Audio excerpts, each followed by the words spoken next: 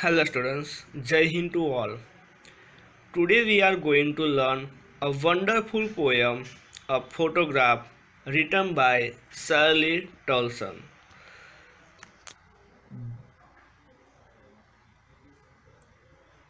Before we are going to learn a poem, I will introduce to all a poem. The poem, a photograph, is written by Shirley Tolson.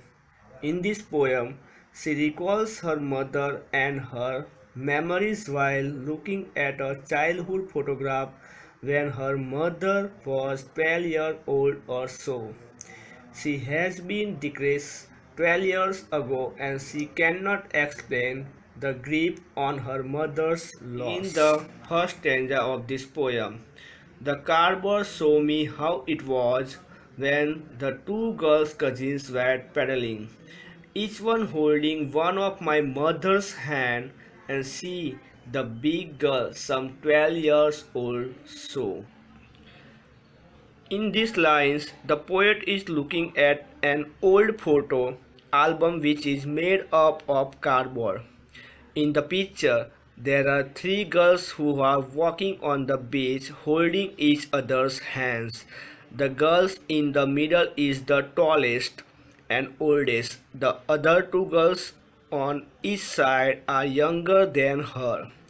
The girl in the middle is the poet's mother.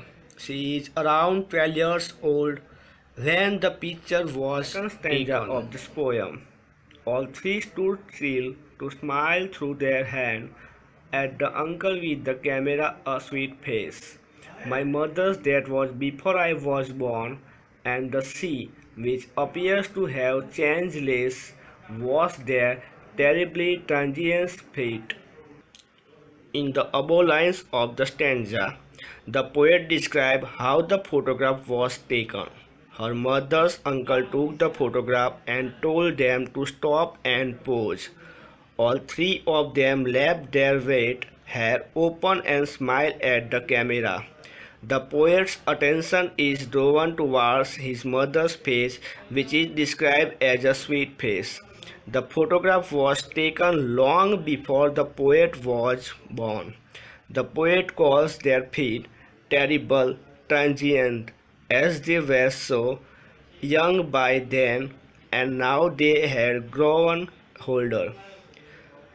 On the other hand, the sea which touched their feet has changed. First stanza of this poem. Some 20-30 years later, she laughed at the snapshot. She, Betty and Dolly, she said, and look how they dressed up for the beach. The sea. Holiday was her past, mine is her laughter. Both bright with the labor is of loss. Here we are see it means she wants. Now the discussion about the stanza. After 20-30 years later, she would laugh at the photograph. She would tell me to look at her cousins, Betty and Dolly, and how their parents would dress all these of them up for the beach. They would have planned to take a photograph beforehand.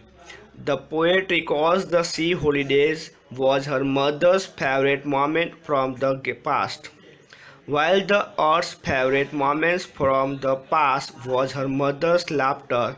Both the women would think about those past memories which they cannot live again. They tried their best to adjust to what they lost. In the last stanza, now she's been dead nearly as many years as that girl lived, and of this circumstance there is nothing to say at all. It's silences. In last stanza, in the above lines, the poet said that her mother died 12 years ago, the same age her mother was in the photograph. Whenever the poet thinks of her mother's death, she cannot explain what effect she has of her mother's death. has silenced her mother, which has also left her speechless. Students, we are talking about a wonderful poem, a photograph written by Sally Dawson. In this poem, we are learn the new words like pedaling, it means walking. Transient, it means short term or temporary. Snapshot, it means photograph. Wry, it means ironic or mocking. Silence is, it means a complete absence of sounds.